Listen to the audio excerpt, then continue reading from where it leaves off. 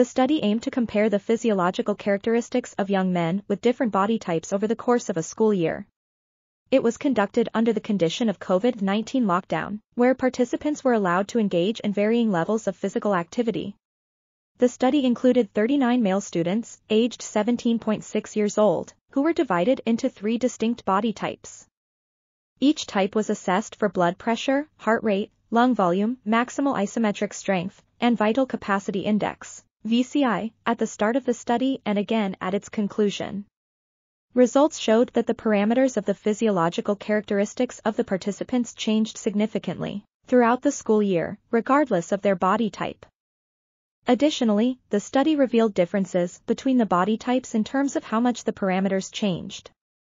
These findings suggest that individualized physical education programs should be developed based on the unique needs of each student's body type. This article was authored by Volodymyr Banakh, Gennadii Iedynak, Dmitrii Sovtisik, and others. We are RTCLTV, links in the description below.